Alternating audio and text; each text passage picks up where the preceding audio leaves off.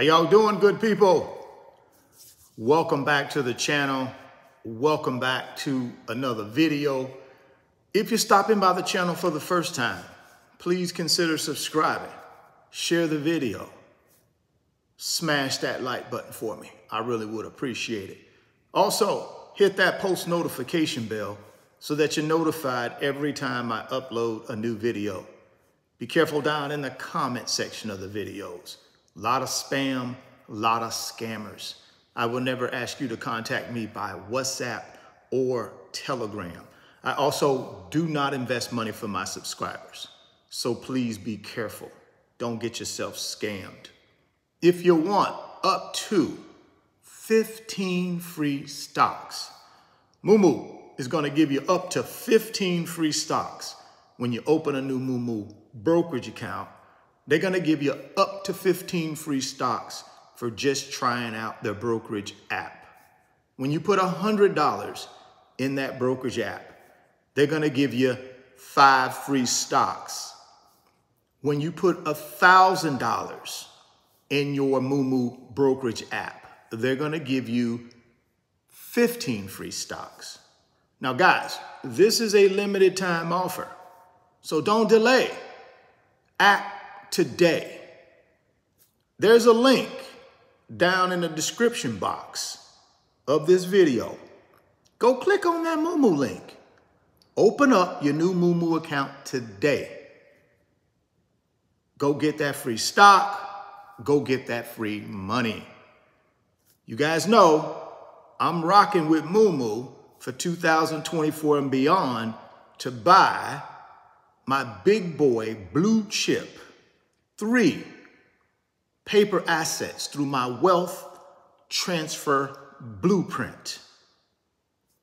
Guys, this morning, before I jumped on this live stream, before this video, I went and purchased 2 of my big boy blue chip paper assets.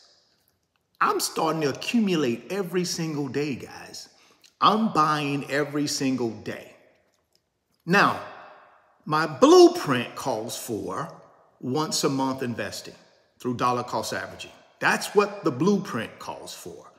But I'm starting to see a trend, what's going on right now, which I'm going to unpack for you this morning. What's going on in our financial market, what's going on in the economy, what's going on with jobs, what's going on with stocks, what's going on with crypto real estate. We're going to talk about that today. Based on that information, I'm buying, guys. Every single day, I'm buying. Right? So all I'm telling you is if you want to build wealth, there is no greater opportunity than right now. No greater opportunity. So position yourself. Get yourself in a position where you can buy some assets and buy them now. That's my opinion. I'm not your financial advisor. I can't tell you what to do. All I can do is provide what I'm doing. And there's a reason I'm buying every day, guys. I can see it. I'm not a fortune teller. I don't have a crystal ball, but I can see what's coming. I can see what's coming. So I'm preparing myself. I am ready. Now, you can do whatever you want to do. You want to buy the dip? You want to wait on the sideline and try to guess in time? Go right ahead. Try your luck at that. History tells us it's not very good strategy. It's not a very good strategy to try to be an expert. It's not a very good strategy to try to time the market, guys. It's not. The best way to build wealth that I know of is just to be in the market 365 days a year. Why? Because I never know when I'm going to get on that rocket ship. I never know when the rocket ship is going to take off. I never know when the rocket ship's going to take off. I just need to be on the rocket, buckled in, ready to go at all times. And that's why I'm in the market every single day. 365 days a year for the next 10 years. I'm going to be in the market every single day. It's because that's what investors do. See, that's what investors do. So if you want to be an investor and not a consumer, if you want to be an investor, not a consumer, big difference. You guys who've been rocking with me, you know there's a big difference. There's a big difference between consumer, investor. For you folks that are brand spanking new, you may not know the difference, but there's a difference. I'm not a consumer. I'm an investor. What's the difference, Richard? I'm glad you asked. I'm glad you asked. I'm glad you asked. Let me quickly tell you the difference before I unpack today's topics. The difference between a consumer and an investor. As a consumer, number one, I'm in the matrix. I'm in the matrix. I'm in an alternate state of mind, right? I'm not in a real world state of mind. I'm in an alternate state of mind in the matrix. And what does the matrix want me to do? The matrix wants me to work every day, earn money, and do what with that money? Spend it on things that I don't need. Spend it on things that make the 1% wealthy. The matrix wants me to create what? Liabilities and debt. That's the matrix. That's being a consumer, where I'm going out, working my tail off every single day, but I got nothing to show for it other than a bunch of things that are worthless, right? See, the matrix want you to believe the things that you own are assets, but in actuality, they're liabilities. See, that's the matrix. That's a consumer. High interest rate credit card debt, high interest rate loan debt, right? Thinking our home that we live in is an asset when in actuality, it's a dead asset. It doesn't create any income. We want to pour 30, 40% of our money into some house that produces no income. That's the matrix. Over here as an investor, what do? I work my tail off. But what do I do with that money? What do I do with that money? I invested in assets that do what? Build wealth. So that's what consumer, investor. I'm an investor. I'm in the market every day. I'm building wealth every single day. Just bought SPLG this morning. Just bought some more FTEC this morning. Killing it, guys. Killing it.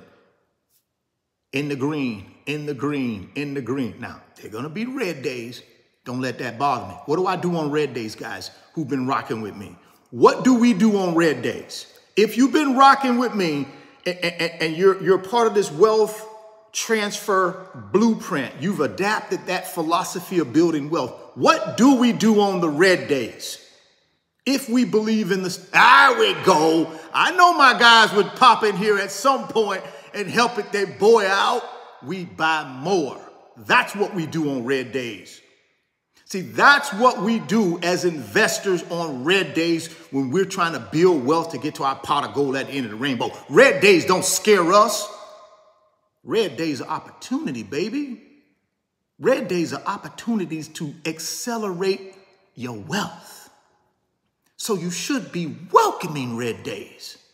You should be welcoming red days. We just buy more, right? That's the point I'm trying to get you guys to understand in this wealth building blueprint, this wealth transfer blueprint. We got to be in the market every single day. I don't care if you buy $5 worth. I don't care if you buy $100 worth. Get in the market. Get yourself activated. Stop being deactivated over here as a consumer, right? In the matrix, you're deactivated. Get your butt over here as an investor and activate yourself. Activate your freedom. That's what we got to do, guys. So this morning, guess what? I put my money where my mouth was. I went ahead and pulled the trigger on some of my two of my three big boy blue chip investments, paper assets. Just pulled the trigger on some more. And guess what? On Monday, back at it again. Right? I'm going to buy as much as I can afford to buy, guys, because I know it's coming. I know it's coming. And we're going to talk about what's coming right now. But before we do that, let me walk you guys through some of these things that I want to make sure you understand before we get out of here. Fed. Let's start with the Fed. We got 4 things we want to cover. We want to cover the Fed. We want to cover the jobs report that just came out this morning. Very critical information, guys. We're going to tie this thing all together in a nice, real nice bow that looks real good. We're going to tie it together. We're going to talk about stocks. And we're going to talk about that daily dose of crypto. We're going to talk about the real estate. We're going to talk about that in item number 1, the real estate market. And why I believe, we're going to talk about it, though. We're going to talk about it. So those are the 4 items we're going to cover in today's video. Fed, jobs, stocks, and your daily dose of crypto. Those are the things we're going to cover. So let's start with the Fed. If you guys have been watching this week, you know I've been telling you guys that the Federal Reserve Chairman, Jerome Powell, went on Capitol Hill. He went to Washington, D.C., and he met with the House, and he also met with the Senate. Now, those 2 bodies make up what we call Congress, right? You got the House of Representatives, and then you got the Senate.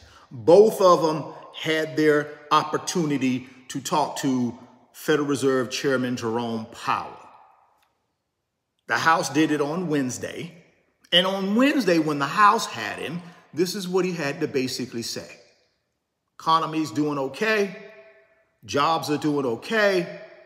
Inflation, we see progress. That's basically what he said. And when you wrap all of that up, what really was the chairman telling the House of Representatives? He was basically telling them, look, guys, we're doing our job. Our job 24 months ago, 2 years ago, was to radically reduce inflation. And guess what, guys? That's what we did. We used one of our number 1 tools to fight inflation. And guess what that number 1 tool is? Somebody in the chat tell me what that number 1 tool the Fed uses to fight inflation. Help me out, guys. I know I got some of my folks in here that rock with me. They know exactly what that is. What's that number 1 tool, guys? There you go. I know one of my guys would step up. Number 1 tool the Fed uses to fight inflation is interest rates, guys. And guess what? They've been on them interest rates for 24 months, and they've made a lot of progress. And basically, that's what the Fed chair told the House Finance Committee, right? The Finance Service Committee in the House of Representatives. That's what he told them yesterday, on Wednesday. He said, guys, we got it under control. We got it under control. Now, of course, they wanted to know when you're going to reduce interest rates. If you got it under control, if you got it so much under control, when do we see interest rates come down? That's what they wanted to know on Wednesday in the House. And of course, the chairman, he basically said, he's a diplomatic guy. He's a smart guy. He knows his stuff. He knows how to handle a room. He knows how to handle a crowd of members of the House of Representatives. And he basically told them, hold your horses, guys. It's coming. It's coming. Don't worry about it. We got your back. We got your back. We got your back. It's coming, but not just yet. Not just yet. We're still not 100% satisfied that inflation is not going to reverse itself and try to double back on us. We got to make sure that before we reduce those rates. But guess what? We got your back. We plan on doing it sometime this year, though. And that's basically what the Fed chair told them. We've done our job, guys. Our job was to get inflation down from its high water mark in June of 2022 when it was 9%. That was our job. And over the last 24 months, we've done our job. We're not done yet, though. We're close. And until we are absolutely 100% sure that inflation won't reverse itself, we're going to keep rates higher for longer. But we are planning on reducing them sometime this year. Now, that's what he told those folks over at the House of Representatives in the Financial Services Committee. That's what he told them on Wednesday. Now, on Thursday, he went over to the Senate and met with the Senate Banking Committee. And in that meeting, it was a little bit different, because one of the questions that were asked in that meeting is, well, Chair Powell, what are you guys going to do about this $1 trillion in commercial real estate loans that are coming due in 2024? How do you see that affecting the economy? That was a harder question for him, guys, because that's a problem. That's a problem. That's a problem. That $1 trillion worth of commercial real estate that's going to be maturing, or loan rates are going to be resetting, is a problem. Why is that a problem? I'm going to tell you here in a second. Let me get a cup of my coffee, a drink of my coffee. I'm going to tell you. Why is that a problem? Because here's the deal, guys. You know, we've had these banks that have failed over the last couple of years, right? We had Silicon Valley Bank fail. We had Signature Bank fail. We had First Republic Bank fail. We got a bank up in New York right now that's wobbly. It's on life support. It's wobbly, right? I believe it's called New York Community Bank or something like that, but it's wobbly. That's a problem. That's a problem. One thing a lot of these banks that have failed have in common is that they have a high concentration of commercial real estate loans versus their deposits, non-FDIC insured deposits. So what does that mean, Richard? What that means is the customer deposits that they have in their bank, a lot of those deposits for those depositors are over the threshold where the FDIC insurance will insure the deposits. So if you have over $250,000 in a bank, a federally chartered bank, technically you're only insured on $250,000. Anything over that, if that bank fails, technically you're not insured. And that's the problem. A lot of these banks who have this large concentration of CRE loans, that's short for commercial real estate, are small and medium-sized banks. That's a problem. And I've told y'all, if y'all been rocking with me, I've told y'all before, small and medium-sized banks, they make their money off of lending your money. That's their primary source of revenue. Not like the big banks, not like the too big to fail banks. These guys have 80 to 100 ways of making money. I'm talking about the big boy banks, not these small and medium-sized banks, guys. Their main source of revenue when it comes from interest income comes from loans. And they take your money that you put in their little bank, they lend that money out. Now, if they make bad loans, or if they concentrate too much of your money in one type of loan, and that industry that they concentrated your money in goes sideways a little bit, guess what? That's a problem. Because when you and I walk in there to ask for our money, they're going to tell us they don't have it. That's the problem. And that's what they were grilling him on yesterday. At least one of the senators were grilling Jay Powell on yesterday was, what are you guys going to do? And then this is what Jay Powell basically said. And guys, you guys can go look at the transcript and go listen to the whole meeting yesterday that he had with the Senate Banking Committee. I'm not telling you something that wasn't there. I may paraphrase it, but this is what the guy said. They expect more bank failures. That's what he said. They expect more bank failures. But guess who those banks are going to be? These little small and medium-sized banks. Those are the banks they expect more failures. Why? Because these CRE loans coming due, a lot of those, that $1 trillion, belong to these small and middle or medium-sized banks. Yeah, a bunch of those $1 trillion. See, he said they're not worried about the too big to fail banks. They're not worried about the Bank of Americas, the JP Morgan Chase, the Wells Fargo, the Citibank, the US Bank. They ain't worried about them. Why? Because them people ain't got no concentration in CRE. These people got 80 to 100 different ways of making money. They got 80 to 100 different lines of business where they make money in the big boy banks. But these little banks, they got one or two ways they make money, guys. And one of those huge ways they make money is taking your deposits and giving them to people through loans. And they are really concentrated when it comes to these CRE loans, guys.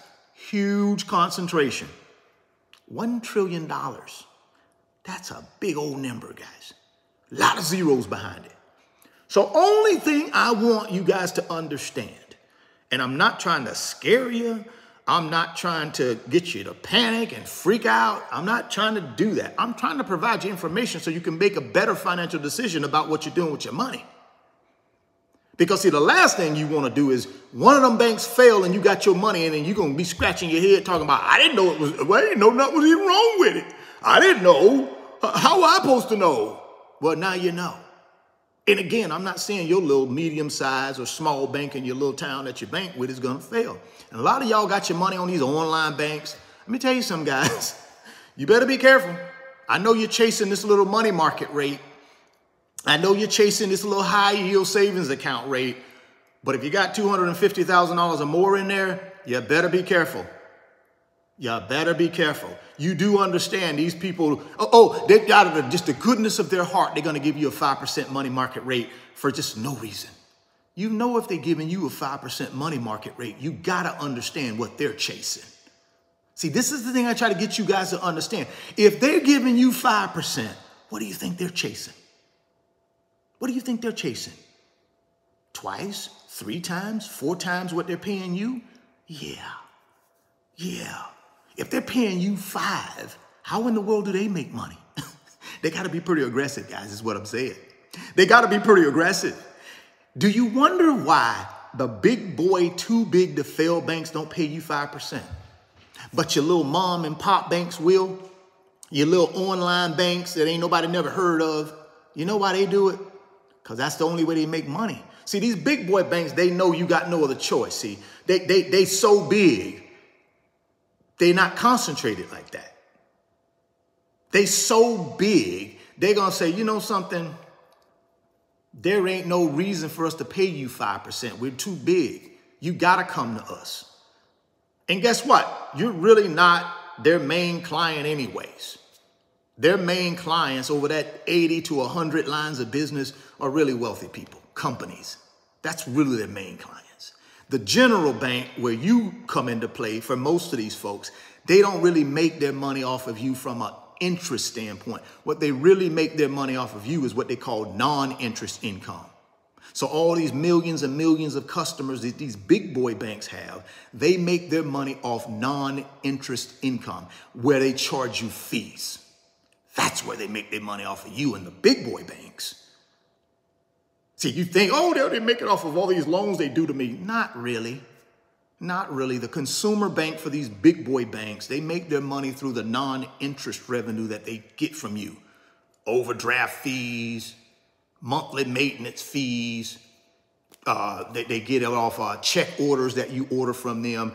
Anything that has to do with earning income that doesn't have anything to do with loans, that's where they get the bulk of their money off of you guys at the big boy banks. See, at these little banks and these medium-sized banks, they get the bulk of their money off of you through loans, through taking your deposits and lending them out to people in the commercial real estate arena. Problem is, commercial real estate is in trouble.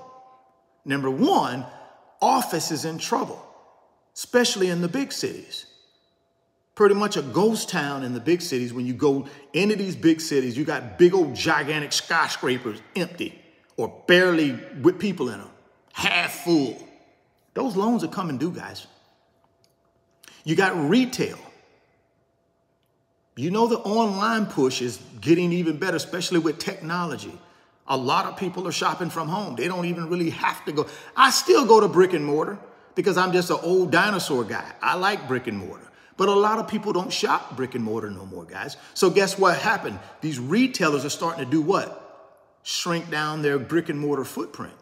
They're starting to shrink down. So what happens is when their lease comes due And it's $1 trillion right here, right? There's $1 trillion in commercial real estate. Let's say these retailers, these big boy, gigantic retailers say, you know something, Richard? Hey, we enjoyed our 5-year lease with you in your little strip center, but guess what? We're not renewing it.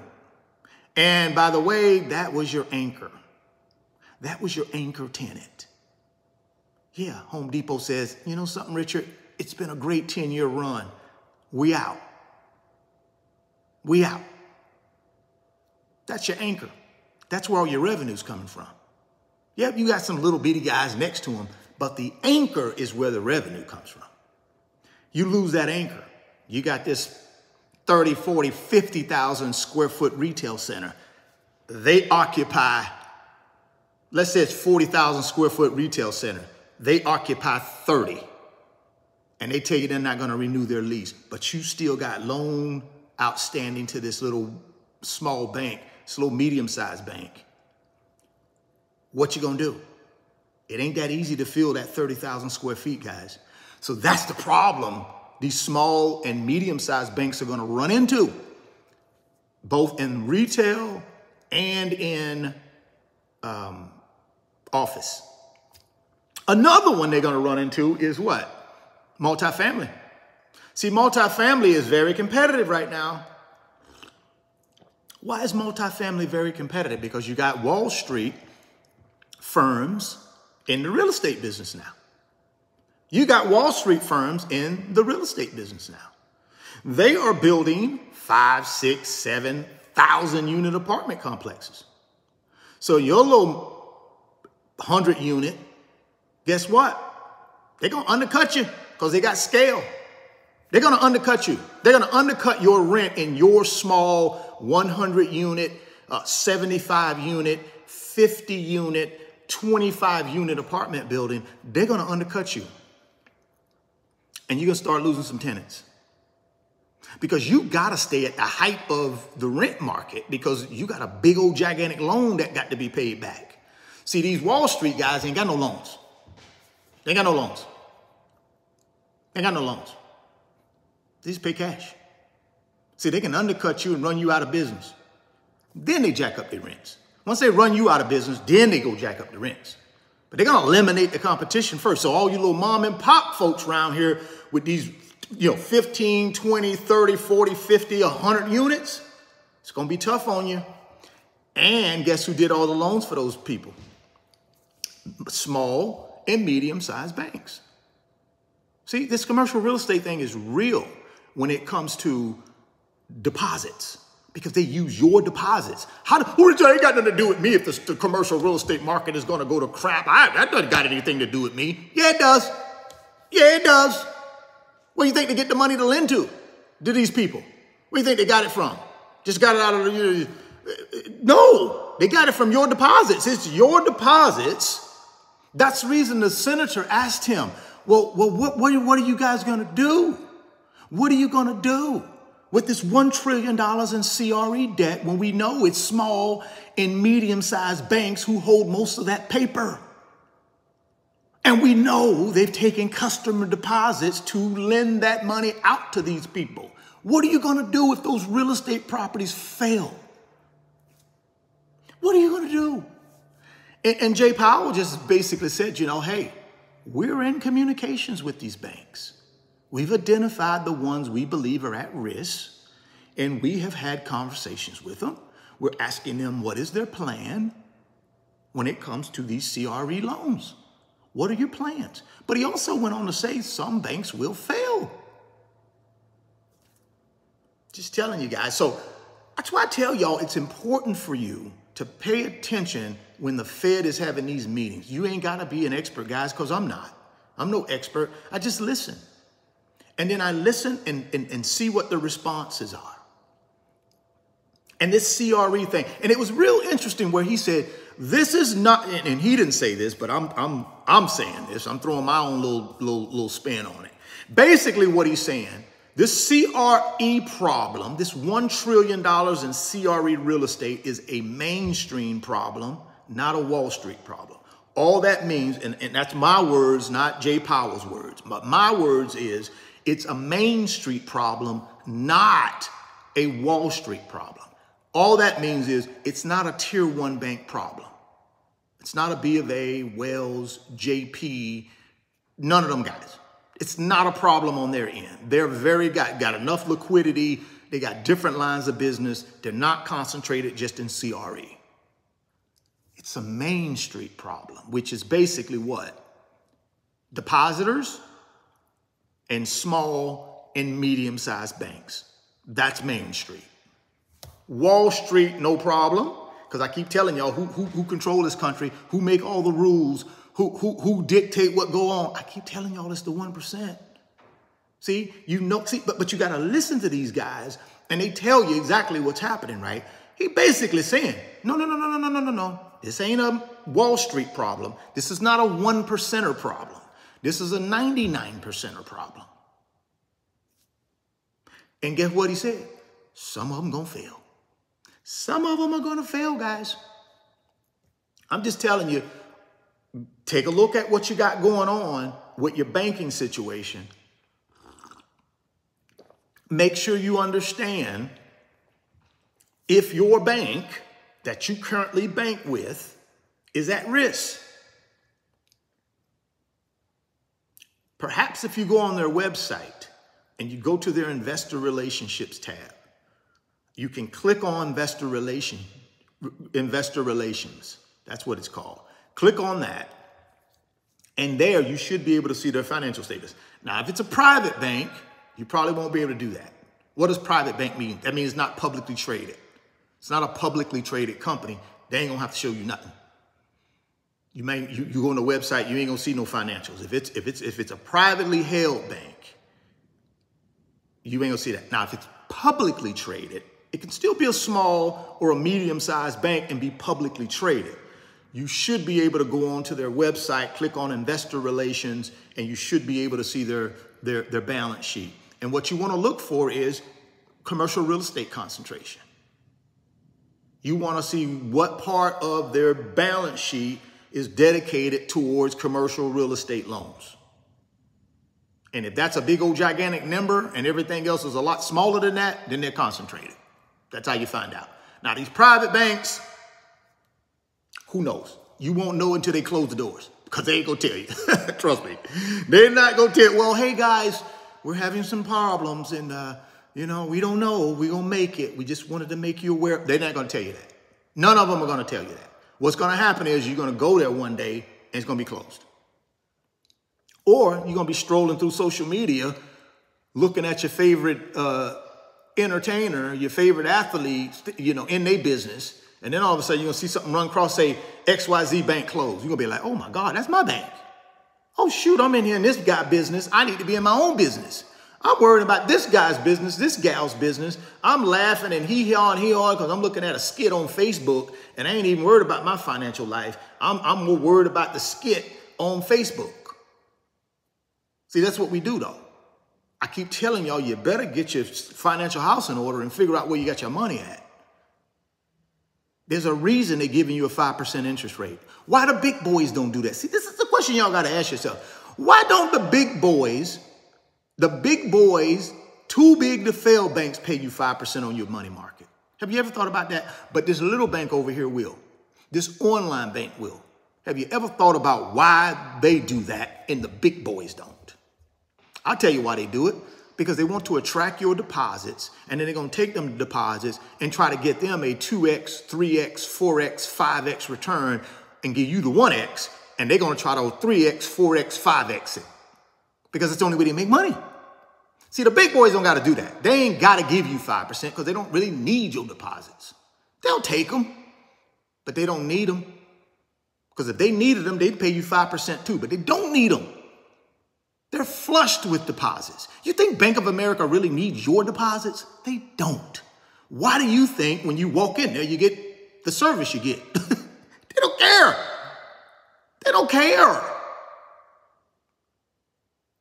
They're damn near a $2 trillion bank. They don't care anything about you. So they're never going to pay you 5%.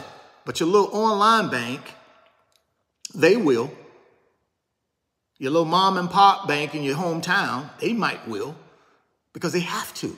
That's the only way they attract money. See, they'll track your deposits, and then they take those deposits and they try to 2x, 3x, 4x, 5x their return off of your deposits. So yes, they'll pay you 3% or 4% on your money market while rates are up, right? It's not going to be in perpetuity. It's while rates are up. So all I'm telling you is the Fed chair, if you would have just paid attention these 2 days and listened to what he had to say and listened to the questions from the House and from the Senate, you would have had a better idea of what's going on with this economy. You'd have a better idea of what's going on in the financial markets, and you'd have a better idea which asset is in trouble. Deposits, CRE loans, small, medium-sized banks, you better take a look at it. That's all I'm telling you. I'm not telling you to take your money out of your bank and take it to somewhere else. That's not what I said. All I said is you better figure out what is the financial strength of your little mom and pop bank that you got your money in. You better go find out what your financial strength is of this little online bank that ain't nobody never heard of, that you done put your hard-earned money into to get chasing a 5% interest rate. You better figure out what they're doing with your money, because it's not just sitting there and they're saying, you know something, hey guys, thank you very much. We're not going to make any money. We're just going to give you 5%, but we make no money. Y'all know better than that, right? If they're giving you 5%, you know what they chasing, right? You know what type of returns they chasing. If they can give you 5%, come on, guys. They chasing 15, 20, 30, 40% returns somewhere, doing something with your deposits. Problem is, you don't know what they're doing with them. You haven't stopped and asked. You haven't did any research. You just see a 5% rate and boom, let me wire transfer it to you. And before you know it, you done ACH'd to some bank online. No brick and mortar, nobody to talk to other than a computer. Guys, you better stop. I'm telling you, pay attention. Figure out what's going on with these small and medium bank-sized banks. There's a CRE concentration that a lot of them have. And boy, it's coming to a headwind, I'm telling you. Because the Fed had already told you, if you paid attention to the meetings, he had already told y'all rates going to stay higher for longer. These loans are coming due this year. $1 trillion worth. Either they're coming due to maturity or their loan, their fixed rate is expiring. They got to reset the rate. And guess what? They're going to reset it higher. Plus, if one of those retailers or an office building tenant decides we want to leave, and they represent most of your square footage in your office building or in your retail building or your retail center, whoo. Guys, I was in commercial banking for a lot of years. I was in commercial banking in 2008 when this thing just completely blew up. Whole strip centers were empty. Everybody left. The anchor left. The mom and pop tenants left. Those are the first ones to go, was the mom and pop tenants. So if you got a retail center full of little mom and pop tenants, boy, I'm telling you, you better have a game plan, because boy, if anything failed, anything hit the fan, all of them leaving. Because those are the first people that leave, are mom and pop tenants. When you got a retail center or if you got an office building, if it's just mom and pop tenants, they leaving. They just gonna leave. Ain't gonna pay your rent and they gonna leave. So get your financial house in order. If you got your deposits in these small and medium-sized banks, go online, try to do a little research and figure out exactly who these people are, exactly where they're putting your deposits, exactly where they're lending your deposits. How do they make their revenue? If I'm you, I'd go ask them. Hey, ABC Bank, how do you guys make your revenue? What do you guys do with my deposits? I mean, it's your money. You don't got a right to go ask them that. Guys, let me tell you, credit unions ain't no different. They ain't no different. I know credit unions typically try to zero out and not really make a profit. It's normally a non-profit. That's a little bit better, but I ain't gonna say it's any better. They still gotta pay payroll. They still gotta pay for upkeep and maintenance to their buildings. So they still gotta make enough money to break even. Not saying that they're trying to make a profit, because most credit unions are non-profit. Not all of them, but most of them are non-profits, right? So their goal is to what? Break even every year. but a lot of them do better than break even. They have cash reserves. They still got to make money. They still lend money. You just got to figure out at your credit union, where are they lending the money at? What concentration? Is it residential real estate? Is it commercial real estate? Is it unsecured loans? Is it credit cards? Somewhere they're putting your deposits to make money. You got to find out where. Where are you concentrated at? If there is no concentration, you're Gucci, right? Or if you got $250,000 or more in there, you may want to get a secondary bank for the excess, right? All I'm saying is no. Listen, guys, never take anything for granted in this financial system we live in. I keep telling y'all the 1% run all of this. They care nothing about you. Some of y'all don't want to listen to that. They don't. I don't know why y'all think, oh yeah, let's go see my bank every day and they give me cookies and they ask me if I want coffee and everybody in there knows me by my first name. Guys, that's a false sense of security, man. I'm telling you, them people go get back. Listen, them ain't the people who make the decisions. They're going to be in trouble just like you. They're just employees. I don't care if they give you cookies. I don't care if they give you a fresh cup of coffee every time you walk in. I don't care if they give you doggy treats through the drive-through window. Oh, these are my friends. They give me doggy treats. Okay. Keep that approach. I'm telling you, it ain't too late till it's too late. Just know what they're doing with your money is my point, guys. Please know what your bank is doing with your deposits. You have a right to know that. Forget the cookies. Forget the dog treats. Forget the lollipops. Figure out what these people are doing with your deposits, because they're doing something with them. They're doing something with them. You better figure it out. All right, let's move on. We're going to dive into the jobs report, because we're going to tie all this thing in at the end, right? Let's jump into the jobs report. And that came out today. How many of y'all have looked at the jobs report that came out for February today? How many of y'all, somebody in the chat, chime in and let me know who's looked at it. Came out at 8:30 this morning, 8:30 Eastern time. Who looked at it? See, I keep telling y'all guys, you need to know this financial information so that you know how to move and strategize to build wealth. Okay, I got one of my guys in here. Okay, good, one of my guys. So let's dive into the report. This is the 2024 February jobs report that came out today, right? So the market/economists, they were predicting that the economy would add 198,000 new jobs in February. That's what they were predicting. We added, well, not we, the economy, I guess that does, us and the economy. The economy added 275,000 jobs. So we missed expectations. Now, is that red hot? Well, let's look at January. So if you go back to January of 2024 labor report, initially the labor report came in at 350,000 new jobs added in January. Red hot. Now, it was later revised down to 290,000 jobs. So let's just say January came in at 290K. It was revised down from the 350 initial, and then it was revised down to 290. So today's report for February came in at 275. So not as red hot as January. Not bad, because guess what? We need the labor market to soften somewhat to inflict a little bit more financial pain so we can get inflation down to the 2%. So not bad.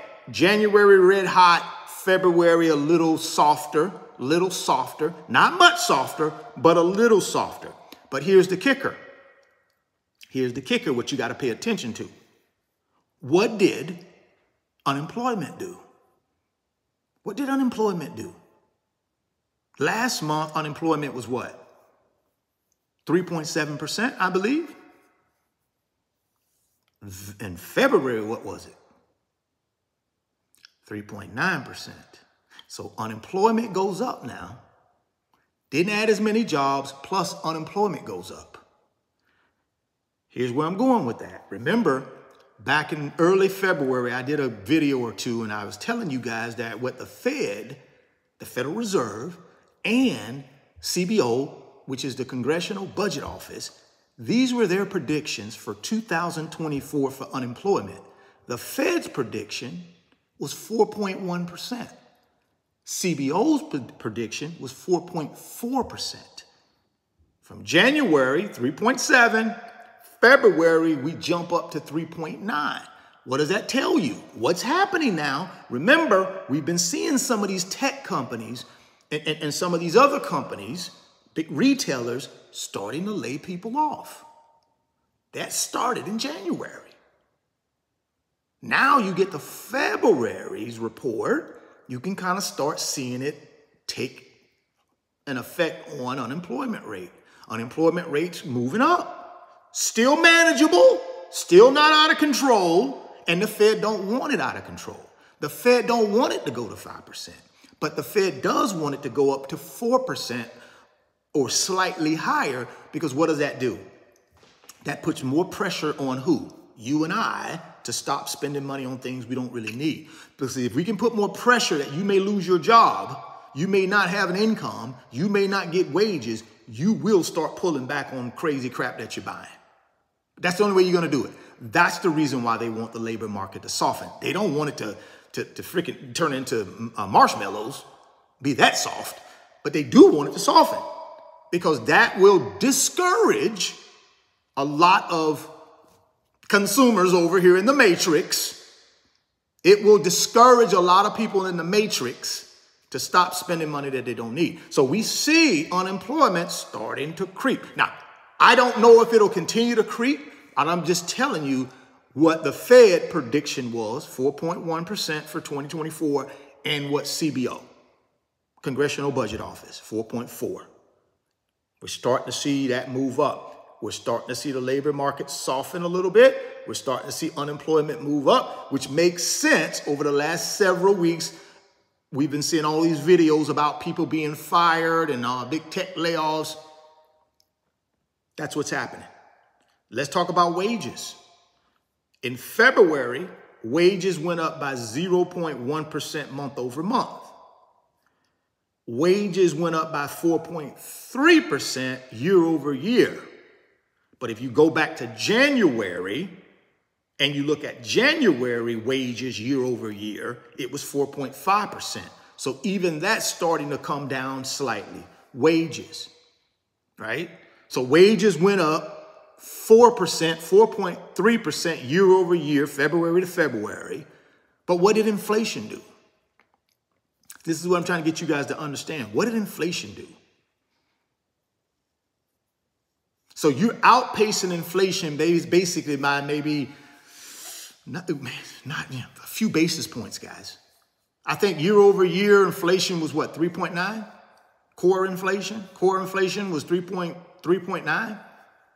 We haven't got that for February yet, but I think for January year over year it was 3.9, 3.7 or 3.9 for January year over year. So you got January year over year, wages went up 4.5%, but inflation was dang on near 4%. So your wages outpaced inflation year over year by like 50 basis points. Very, very small, narrow, and that's coming down. So we'll get the CPI inflation report for February. I think that's coming out next week. So that report will come out next week, and then you can compare inflation, core inflation, to wage growth year over year. Very, very thin though, guys, very thin. So you got really no room. And that's why I be telling you guys, we talk about why are people still spending? Because they got wages. We know they don't have any personal savings. We done depleted that. You know you don't have access to borrow money anymore. Why? Because interest rates are too high. You don't have access to that. That's a money supply that's been turned off. Your personal savings is turned off because you don't have any more. All you got are your wages. And the Fed knows that. So if they keep softening the job market, not recession softening, but just softening, that's going to continue to compress that spread between your wages and inflation. Right now, it's a very thin spread anyways, because if you look at January's numbers, year over year, wages went up 4.5%, but inflation was 3.9%. You got 60 basis points, man. That's thin. So your wages outpaced inflation by 60 basis points. And that's not even really true, because when you look at inflation, you got to compound it. If you compound it, I would say inflation is still higher than your wages. That's the problem people have. Remember that a couple weeks ago, I did a video about Wells Fargo money survey that they did, where people were saying, you know something, our wages, all we got enough in our wages is just to pay for our everyday needs. We don't have any money left to go take trips or take a day trip or do a day spa or blah, blah, blah, blah. We got no money for extras. That's why. You got no savings, and they done turned off the money supply from loans because rates are too high. So all you got left is your wages. All I'm telling you is you got to be careful, guys. The only way you protect yourself in the environment we're in. See, you got to understand, a lot of people, well, the economy's doing great. No, it's doing great for the 1%. You got two economies. You got the economy of the 1%. They're flourishing. They're thriving. All-time highs, selling stock. That's the 1% economy. Down here in this bust economy, see, that's the boom economy. And this bust economy down here are people who are living paycheck to paycheck, and I just told you why. They got no savings. They don't have access to loans. All they got is their wages. And their wages are barely outpacing inflation. What are you going to do? What are you going to do? This is why I'm saying, guys, you got to pay attention to this information, because it'll help you be a better investor. And you got the Federal Reserve Chair saying we're going to keep rates higher for longer. So what does that mean? You won't have access to loans for a while. For a while. He's saying we're going to keep these rates higher for longer until we're absolutely convinced inflation is not going to turn itself around. We're not going to take our foot off of inflation's neck. Not just yet. So you better come up with a game plan, guys. You're down here in this bust economy. You better come up with a game plan. What's my game plan? If I were you, I'd go get me a secondary income. I'd go get me a thirdary income. I'd go get me a fourthary income. I'd get me multiple income streams. I can't rely on this job. People are firing people left and right. Hey, guys, I'm telling you what's happening. Inflation is starting to go up. Now, that doesn't mean it's going to go to 5% or 6%. I'm not saying that. I'm just telling you it's going to go up just enough to inflict more financial pain so people can stop spending and the Fed can get inflation to 2%. Bam. That's all they're trying to do. They're going to keep rates higher for longer, and they're going to keep doing everything they can to continue to slightly soften the labor market. And that softening could mean hundreds of thousands of jobs lost. It could mean millions of jobs lost. Could mean your job loss. How do you protect yourself? More than one stream of income. That's how you protect yourself. You got to have more than one stream of income. You got to. Oh, shoot. I'm a doctor. I'm a lawyer. I'm a this. I'm a that. I'm not going to lower myself to those standards. Okay. See, I already told y'all guys, the three killers of financial freedom, 3 killers: fear, pride, greed. And guess what? When you're doing this, oh, I'm too good for that. That's pride. That's a financial killer. That's a financial freedom killer, pride. You better go out and figure out some multiple streams of income. I'm telling you, I don't care what income level you're in. Unless you're already at your freedom, you better go figure out something. And what's freedom? Assets. Freedom is assets that produce income. That's freedom. If you don't got that, I don't care how much money you make. If you don't have assets that actually generate money passively, that ain't freedom. You just got a job. You just got a good job with good wages. But guess what? Somebody else controls your financial destiny. And if they decide one day they want to take that from you, guess what they can do? They can take it. They can't take my assets. They can't take my assets. Nobody can take my assets. But they can take my job whenever they want. So don't sit around, I'm a top producer. They'll never let me go. I'm a You the first one gonna go. You top producers, you'll be the first ones to go. I'm just telling you guys, I done been in corporate America for 25 years. I've been in corporate America for 25 years. I was in corporate America for 25 years. I've seen it, guys. See, when I'm talking about this banking stuff that I just talked about in section 1 with the Fed, guys, I know what I'm talking about. I worked for big boy banks and I worked for small and medium-sized banks. And those small and medium-sized banks I worked for, we made all of our money off loans. Taking your deposits and lending them out to people to buy commercial real estate loan or multifamily, that type of stuff. That's how we made all of our money. We didn't have no 85 lines of business. We didn't have an international trading desk. We didn't have a Forex desk. We didn't have a derivatives desk. We didn't have a wealth management group that's managing trillions of dollars in wealth. We didn't have that. We had loans. We had your deposits in loans. That's it. Right? Our assets were our loans. Our liabilities were your deposits. Your deposits were liabilities for us because we didn't own them. We had to pay you interest on them. That's a liability. It takes money out of our pocket to have your deposits. It takes money out of a bank's pocket to have your deposits. It's a liability. Deposits are a liability for banks. The loans that they go make with your deposits, guess what they are? They're assets. Why are they assets? Because they put money in the bank's pocket. I keep telling y'all, assets put money in your pocket. Liabilities take money out of your pocket. Assets put money in your pocket. Liabilities take money out of your pocket. Banks know that. Your deposits are liabilities because they got to pay you interest. Their loans that they make with your money are assets because they put money in their pocket. The problem is when they make bad loans and those loans don't produce no money, guess what happens? They paying you interest. They not collecting no money. You ain't got to be a rocket scientist. I'm not getting money, but I'm giving out money. That can't last. They shut down. That's when the FDIC has to step in and take them over. So all I'm saying is you got to pay attention. This jobs report would have given you a lot of information. That's why I try to do these videos to give you guys my little 2 cents. I'm no expert. I'm just giving you my little 2 cents. That's it. I'm no expert. I just pay attention and give you the information as I see it based on my experience. Now, we're going to move on from jobs and we got to quickly get out of here because we got a couple things we want to hit and then we're going to get out of here. Jobs that were added in February.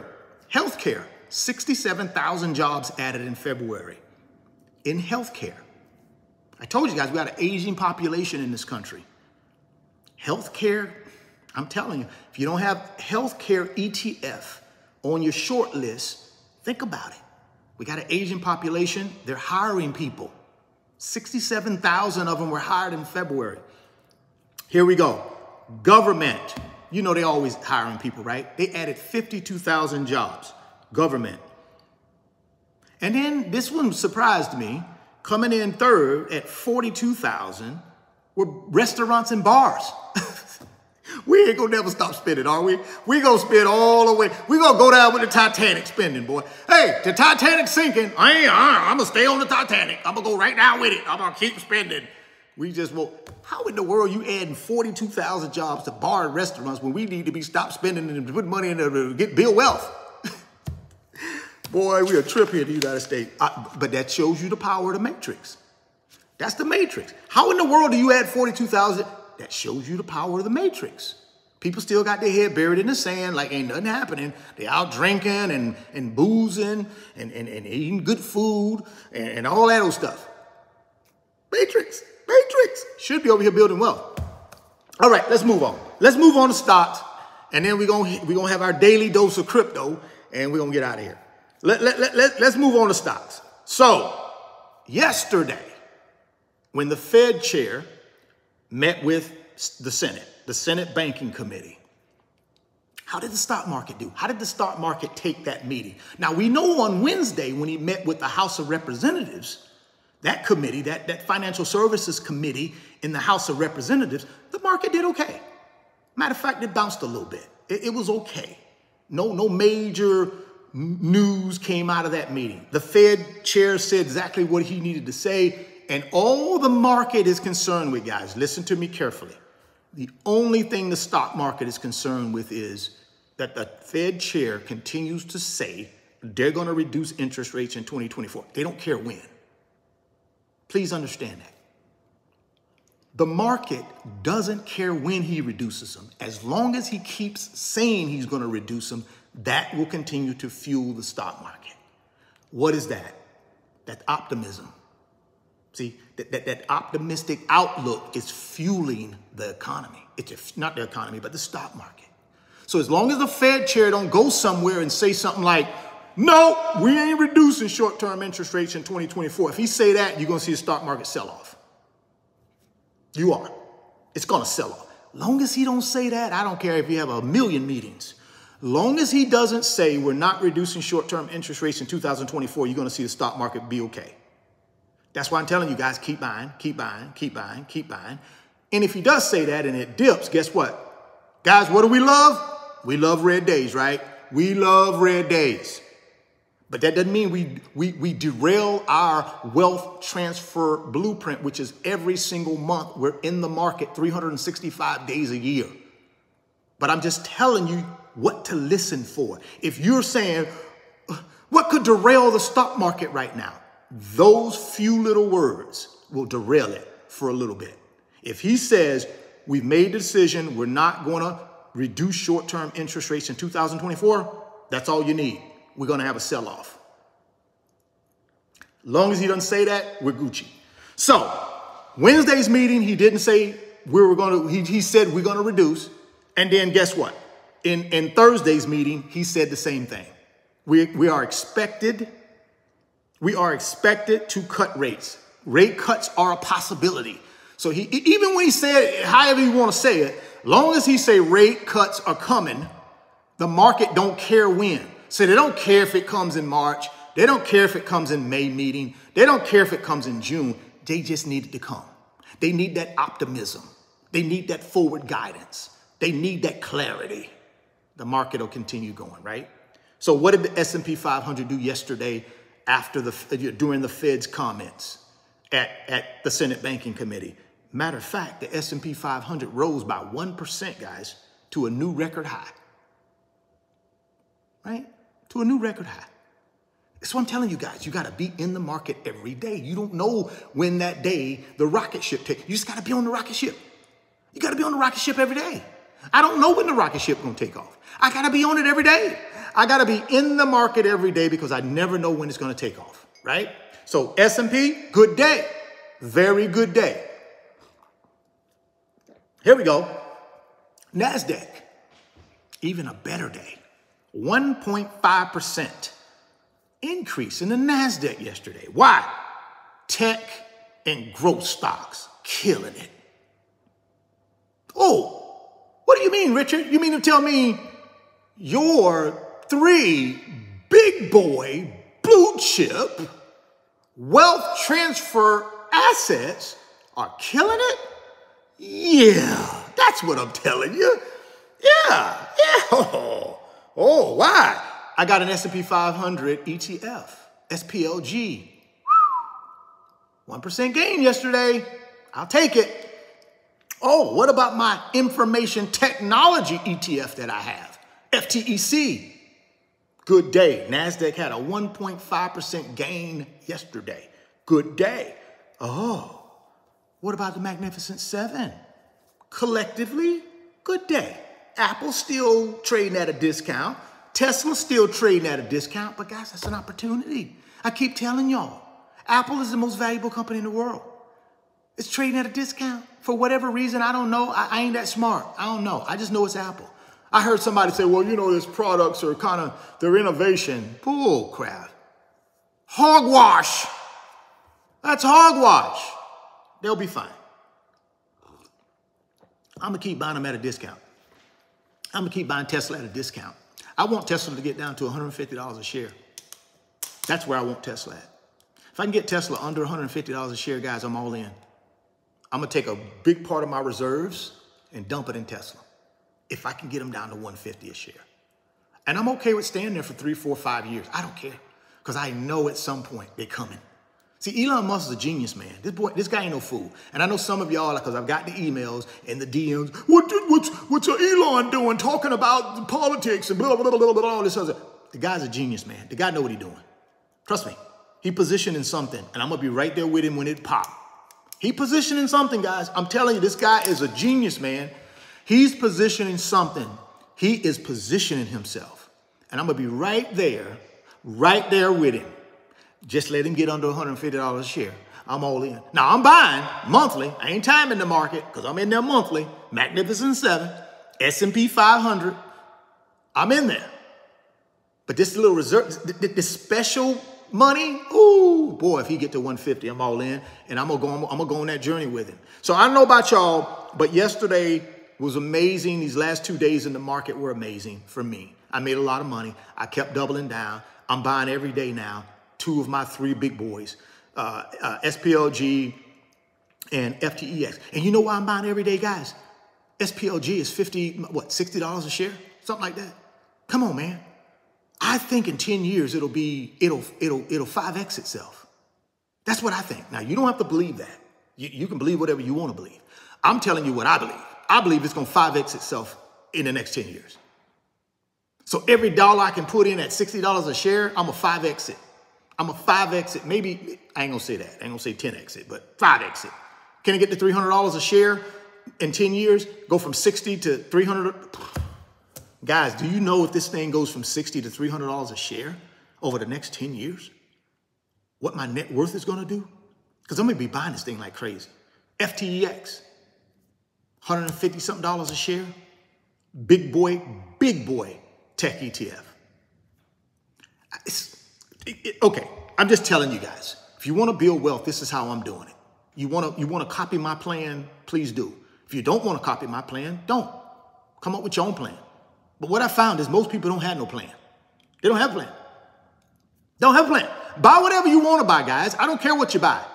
I don't care. Buy something. Buy something that has a historical track record of making money. That's the key. Historical track record of making money. And it's a big boy. It's a big boy. That's all I'm telling you. Now, Fed optimistic inflation goes down to 2%. Rate cuts possible this year. That's what's fueling stocks. That one sentence. Fed optimistic inflation going down to 2%. Rate cuts possible this year. Bingo. That's what's fueling this thing, guys. That's what's the fuel that's going into the rocket ship. That sentence. As long as we keep hearing that, we're good to go. Keep buying. Keep doubling down. Be on the rocket ship, in your seatbelt fastened every day, because we don't know when it's going to take off. We need to be on the rocket ship. That's all I'm telling you about stocks. Good last 2 days. I'm buying my butt off. Dollar cost averaging in every month, and I'm spot buying every day, every other day. Every lose $500 or $1,000 I get, I'm spot just buying. If I get a loose $500 from something, boom, I'm throwing it in. That's all I'm gonna do. And I'm gonna do that every day. I don't care if it's $200, $300 a day, $100 a day. I'm putting it in. Putting it in. Because I know in 10 years, my plan is to 5X every dollar that I put in through this wealth transfer blueprint over the next 10 years. I want to 5X it. Because I already told y'all, I got to get this piece of property in the Caribbean. My own piece of land, right on the beach, right on the Caribbean Ocean. Build me a little house on it. And it's going to be in an unpopulated part of the Caribbean where we ain't got a lot of tourists, just locals. Really no cars, right?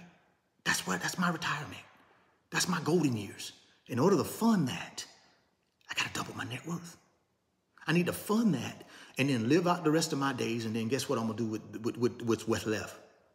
Pass it on to my children. That's the legacy for me, guys. I'm a simple guy. I'm a simple guy. I just want to have a good lifestyle that I'm happy in, help people, get paid, pass on to my children. That's it. I'm a simple guy.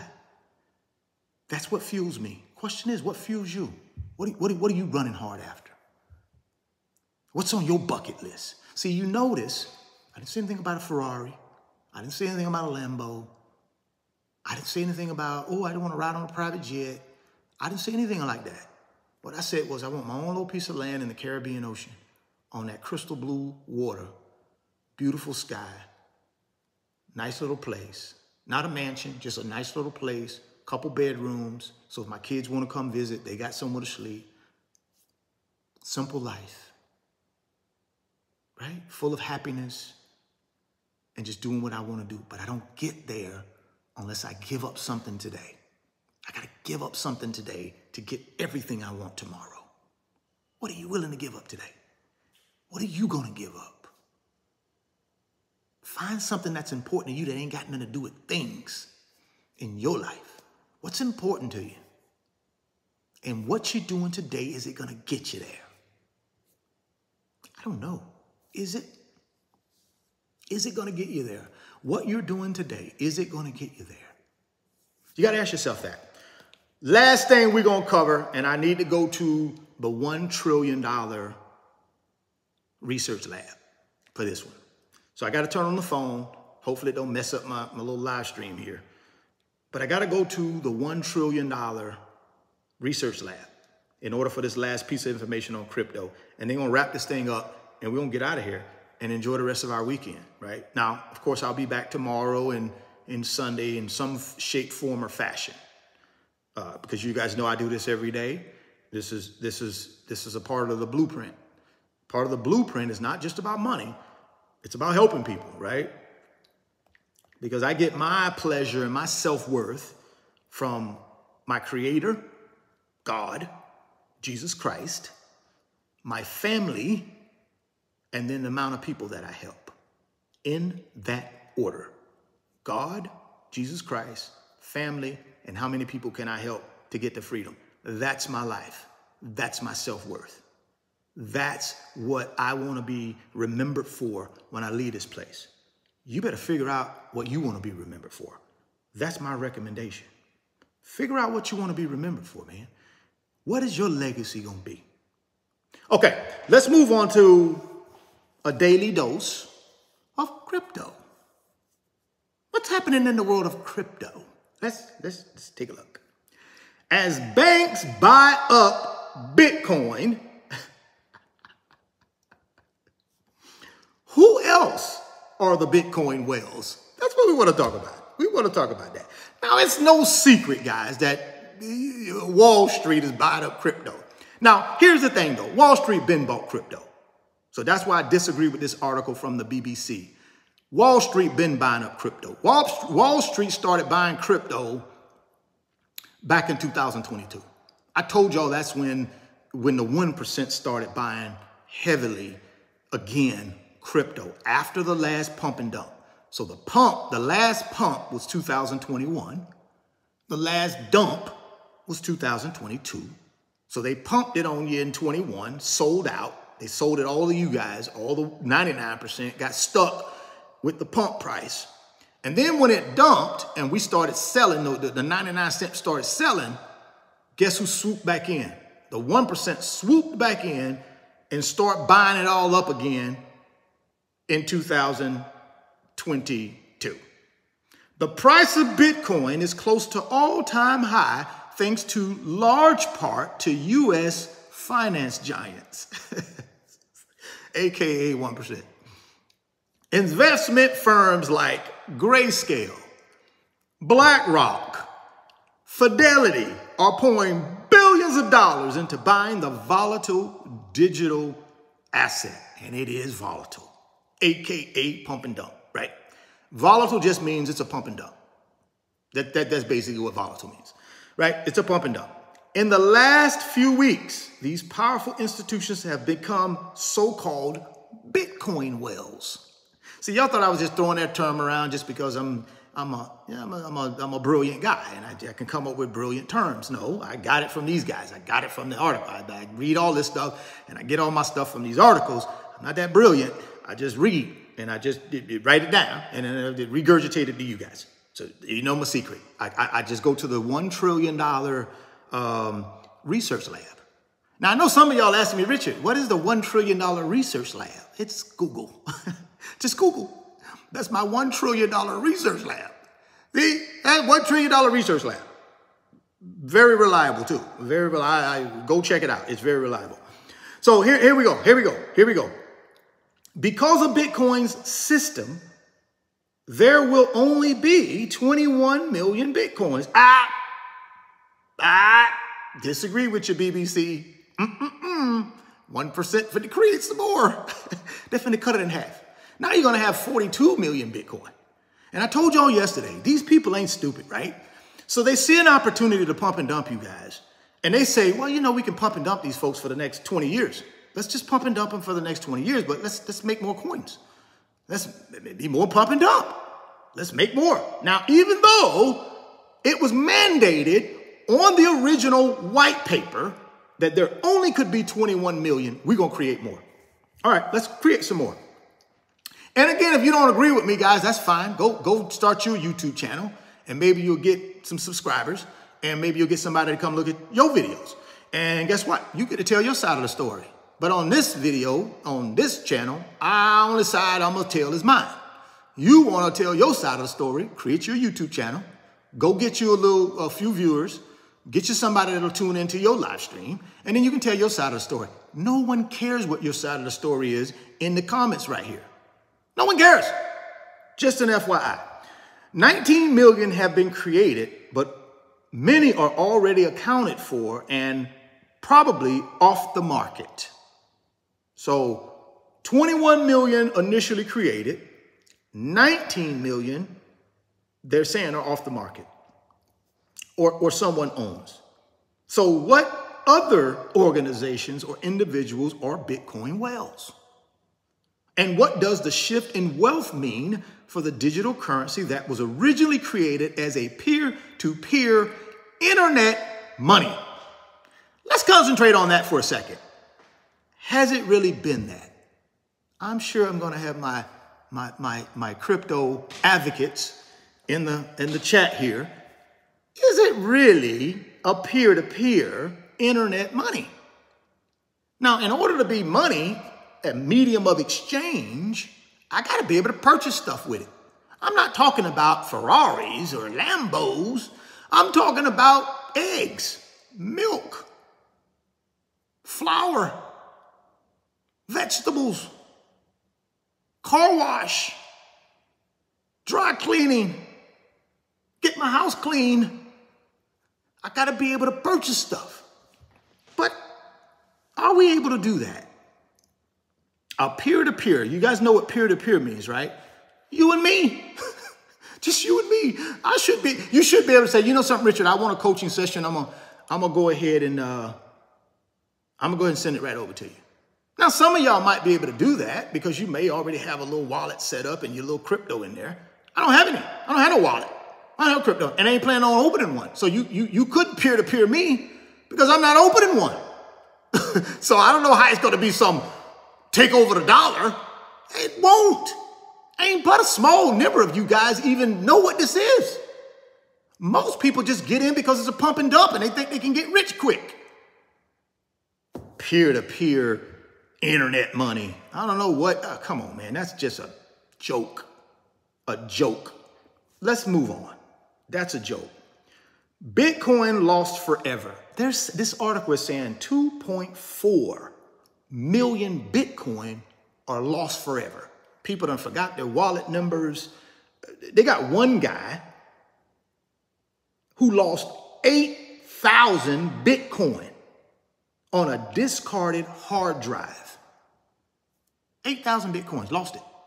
Because, see, come on, guys. You really trying to think I'm finna put my life savings on on the internet, on some drive that no regulation, can't nobody find it, There ain't no FDIC insurance.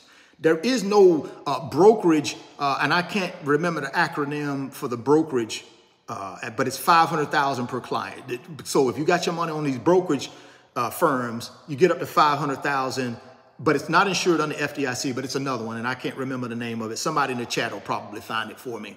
So you got the brokerage side where you got up to $500,000 insured, and then on the regular deposit side, it's FDIC insurance. So that's it, SIPC,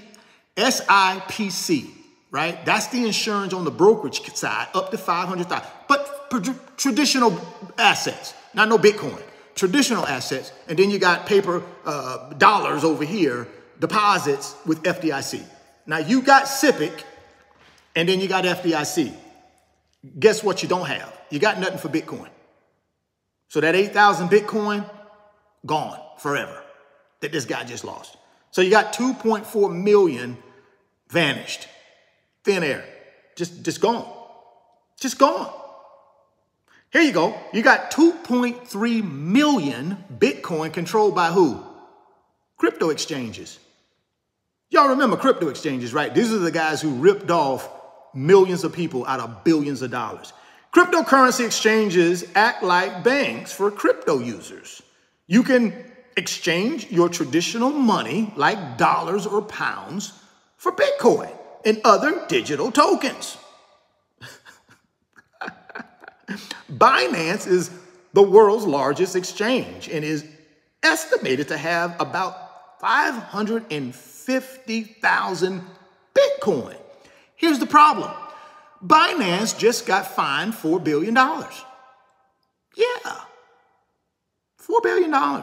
Why were they fined $4 billion? Can anybody remember that from yesterday's video? Why Binance was fined $4 billion? Now, these guys have over 550,000 Bitcoin on their exchange. Can somebody tell me why they were fined $4 billion? Yeah, that little thing they call money laundering. Yeah, they had some allegations tied to them, some little money laundering. Yeah, that'll do it. A little bit of money laundering. That's probably not where I would want my crypto or my Bitcoin held at. If I got to pay the U.S. government $4 billion, yeah, that's a tough one. Yeah, I digress. Let's move on. Let's move on. Y'all already know how I feel about crypto exchanges and crypto lenders. They're crooks, right? They're stealing money from you. They're taking your Bitcoin and lending it out and doing what? I keep telling y'all, anytime y'all put y'all money somewhere, people are taking that money and making money off of it. Problem is, most of these people don't know what they're doing. They're just smart guys or smart gals, intellectually with number smarts, good with math, but they know nothing about the business world. Nothing. Now, they may have a PhD from some Ivy League school, but they don't know nothing about the business world. They don't know how to really make money. And that's why y'all put your money with all these people who like average age is 25. Now, they're geniuses, but they're 25, 30 years old, don't know nothing about real business, don't know nothing about real making money. And y'all put your money on their little thing that they set up, these little crypto exchanges, and your little crypto lending. And why do you do it? You're greedy. You're trying to get a 15, 20% return on your little money. You got to know, guys, if anybody's offering you that, you got to know it's shady. There's a price to pay for 15, 20% return. You do know that, right? It's a price to pay. And that price, a lot of people paid with these crypto exchanges and these crypto lenders. Voyager, FTX, Celsius, Binance. Now, Binance is still in existence. They're still operating, but they had to pay $4 billion. Anybody can absorb a $4 billion. I got to be scared of them, right? I got to be scared.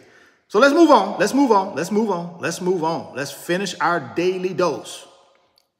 You got 1.6 million Bitcoin that belong to unknown whales. Just unknown people. Nobody ain't ever heard of. Unknown whales. A Bitcoin whale is someone who holds more than 10,000 Bitcoin in their digital wallet. The website BitInfoCharts uses public blockchain records to keep a blockchain rich list of 100 richest wallets. And there are about 80 wallets with 10,000 coins or more whose owners are unknown. Come on, guys. Unknown. Could be anybody. Could be anybody. It could be anybody. It could be Mickey Mouse. Mickey Mouse. You know the Mickey Mouse I'm talking about, right? Disney World Mickey Mouse. He probably got 10,000 Bitcoin. I don't know. They unknown. Could be Mickey Mouse. Crazy, man. Bitcoin crazy. Crypto crazy. Yet to be mined. Yet to be mined. 1.4 million Bitcoin are yet to be mined. The way that Bitcoin was invented means there can only be ever 21 million coins. Well, that's a lie, because they're finna create some more. They're going to have it. I know what a lot of y'all are saying. Well, just because they have it, it doesn't mean it's more than 21. Yeah, it does.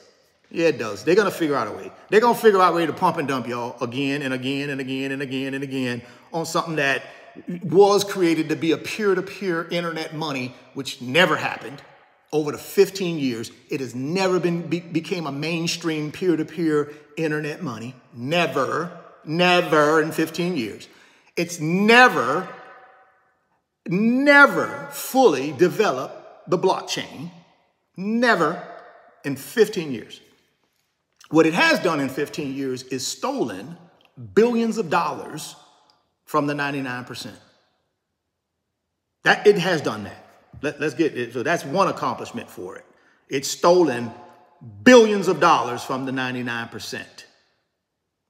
Over time, the amount of coins given out as part of the mining reward is automatically reduced, and in April it will have again. Have.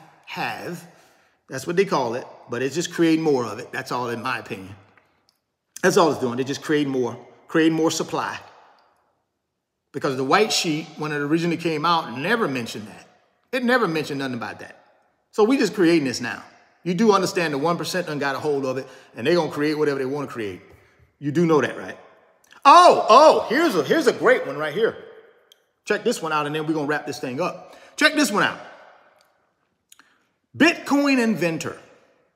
Do you guys know how many Bitcoin this guy, Satoshi Nakamoto, whatever his name is, that ain't his real name, but whatever little name he's using, that created this thing in 2009. This guy got 1.1 million Bitcoin. Help me out with this. Created it from thin air. Created it from thin air. He created it from thin air. Go ahead and unsubscribe. Who cares? No one cares. Hey, man. Peace. Good luck to you. Go build your wealth. Appreciate you stopping in. No one cares if you unsubscribe. Go ahead. Thumbs up to you. I wish you well in your endeavors. So, Satoshi Nakamoto, Bitcoin inventor, 1.1 million Bitcoin. My goodness. Guys, do you know what that's worth today? At today's numbers? That's like $76 billion. This guy is worth $76 billion. Thin air. This guy goes from creating a white paper in 2009, a white paper, and 15 years later, he's never showed his face, he's never did an interview, and guess what? He's worth $76 billion. Y'all don't see anything wrong with that? I mean, am I the only one that sees just a little problem with that? That is amazing. The guy owns 1.1. Oh, here it is. The anonymous creator of Bitcoin holds estimated 1.1 million Bitcoin in wallets that were the first to be created in 2009. None of the coins have been moved in years. And no one knows who Satoshi is, or even if he, she, they are still alive. If they are still alive and estimates are correct, then this would make Satoshi Nakamoto roughly the 22nd richest person in the world. This stash is about 5% of all Bitcoin. Ooh, Lord Jesus.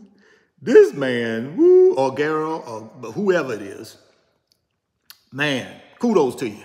Kudos to you. You go from 0 to 76 billion in 15 years. Never showed your face, never did an interview. Nobody know who you are. Boy, this crypto thing, a monster. It's a monster. It's a monster. It is a monster. In January, U.S. financial authorities allowed regulated investment firms to start selling new financial products linked to Bitcoin called spot Bitcoin ETFs. In mid-February, the investment giants that applied to start ETFs began buying Bitcoin in the thousands. Now, y'all already know they already had that Bitcoin, right? Yeah, they already had that Bitcoin. Y'all know BlackRock already had that Bitcoin. Y'all know Grayscale already had that Bitcoin from the last dump. They've been buying that Bitcoin since the last dump, man, in anticipation of this ETF being approved. That's all that was. Oh, this, we just started buying it a month ago. That's crap.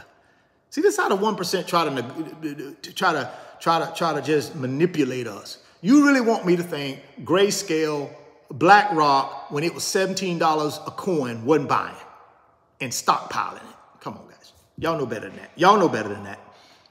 Y'all know better than that. So let's move on here. Begin buying Bitcoins in the thousands. Everything from hedge funds to stock market traders purchased ETFs to bet on the price of Bitcoin without having to own any coins themselves. Ooh, that's a good one. That's a good one. That's a good one.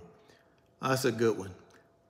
There is 933,000 coins that have been allocated or purchased by February 29 and are currently being held by the institutions for these new financial products.